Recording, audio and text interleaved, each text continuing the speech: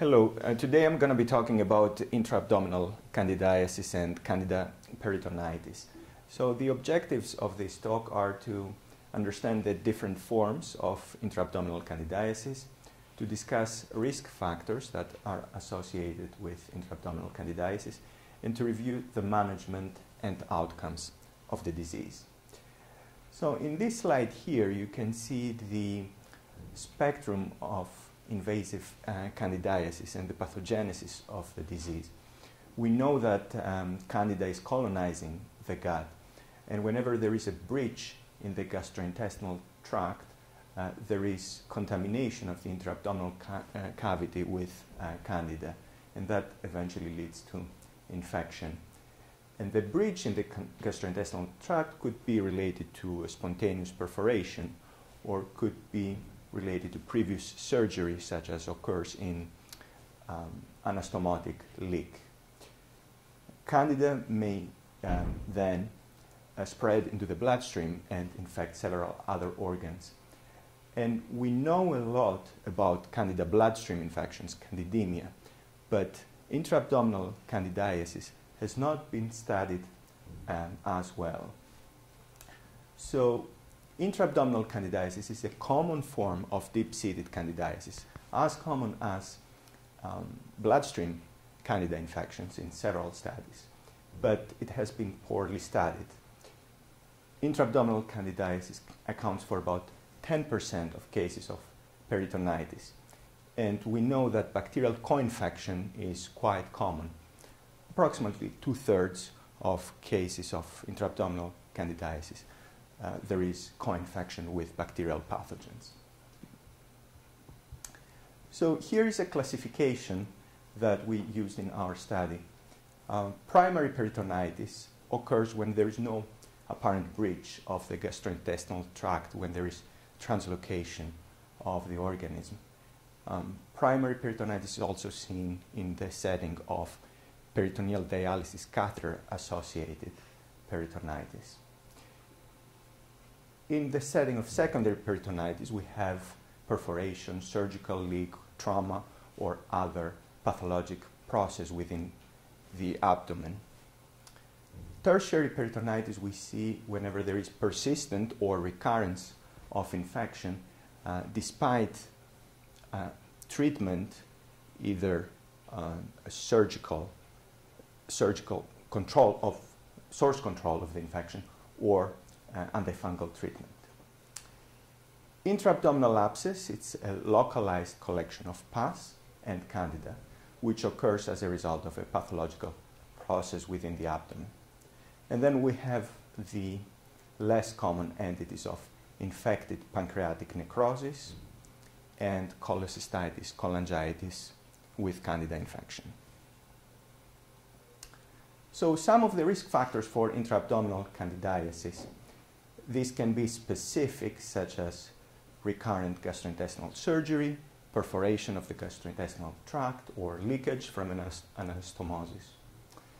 And other factors that are not specific to intra-abdominal candidiasis but can be seen in other forms of invasive candidiasis. And these are prolonged use of broad-spectrum antibiotics, acute renal failure, total parenteral nutrition, stay in the intensive care unit, diabetes mellitus, and other forms of immunosuppression.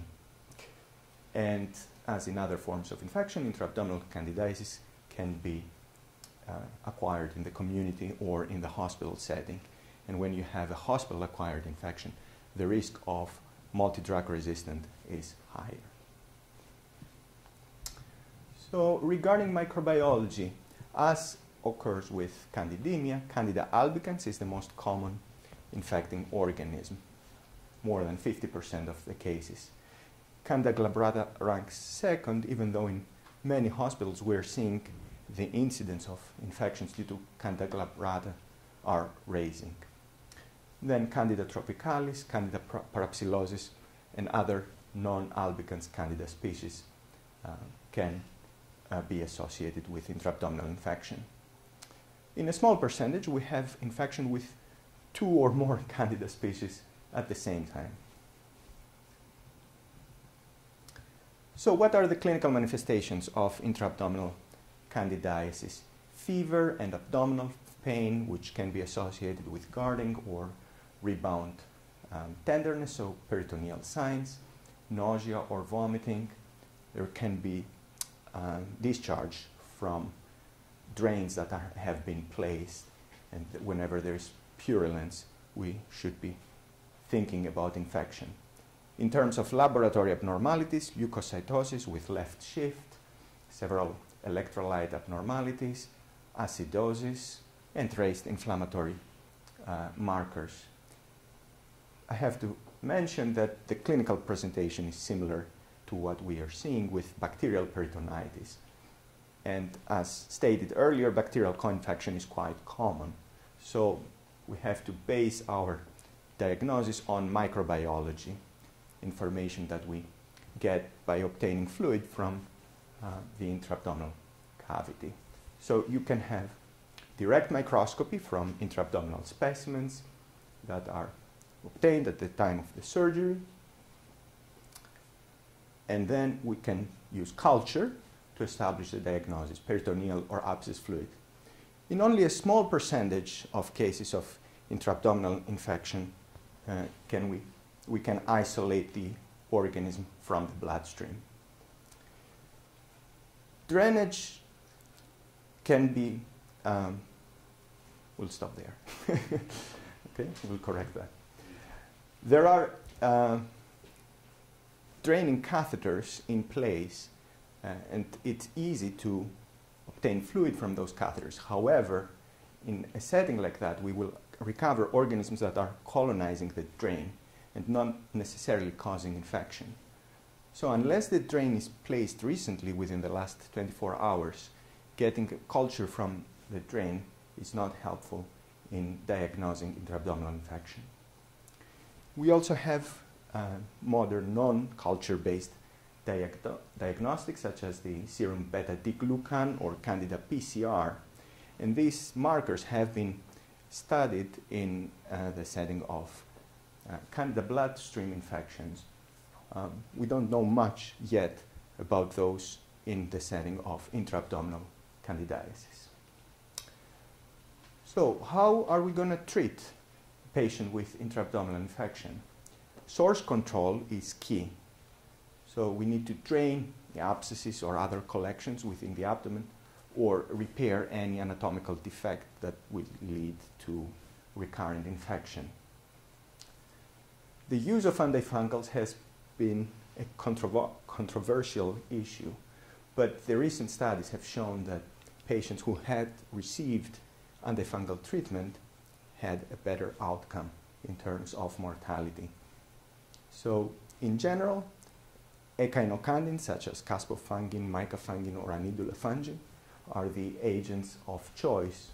We can use fluconazole alternatively if the patient is not critically ill, if they have not been exposed to azole treatment before, and thus we are not expecting azole resistance. Prophylaxis of the disease in the setting of surgery where there's breach of the upper gastrointestinal tract, such as a gastric ulcer perforation. We can use fluconazole to prevent infection. So, and again here, source control is key in the treatment of this disease. And this can be achieved by percutaneous drainage, which can be done under CT guidance or ultrasound guidance. And in certain cases, transgastric aspiration and drainage is recommended. And then surgical procedures, laparotomy, to repair any anatomical defect, and obviously to drain any infected collections. Prognosis of the disease: early source control and antifungal treatment have been associated with improved outcomes. The mortality is quite high. In recent studies with the modern surgical techniques and support in the intensive care unit, mortality is as high as 30%, even higher in those patients who have been admitted to the ICU. In this figure here, you can see that the mortality is higher with peritonitis when there is diffuse infection, whereas mortality is lower in the setting of an abscess, where the infection is more localized and easier to manage.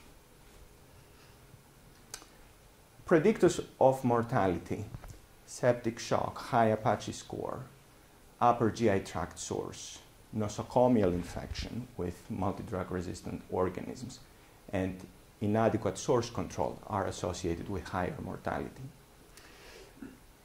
On the other hand, if there is an abscess present that can be easier managed, and whenever antifungal treatment is given, the outcomes are better. So as a summary, intra-abdominal candidiasis is a common and potentially fatal entity and is as common as Candida bloodstream infections. Early source control and antifungal treatment are associated with improved outcomes. Thank you very much.